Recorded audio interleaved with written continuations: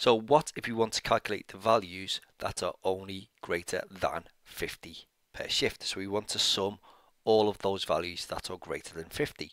So to do this, we use the SUMIF function in Excel, and I'll show you how this works.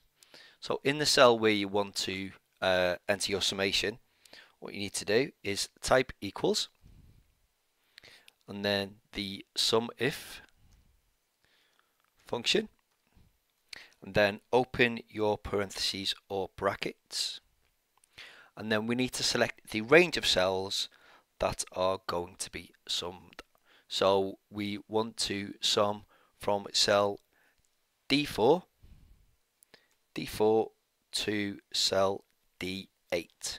So it's D4 and then column and then D8, and then we enter a comma, and then we enter a quotation mark because we now entered the criteria part of the function, and we want to say anything that any value that is greater than 50, and then we use our closing quotation mark, and then we close our parentheses or brackets and press enter or return on our keyboard. Bye bye.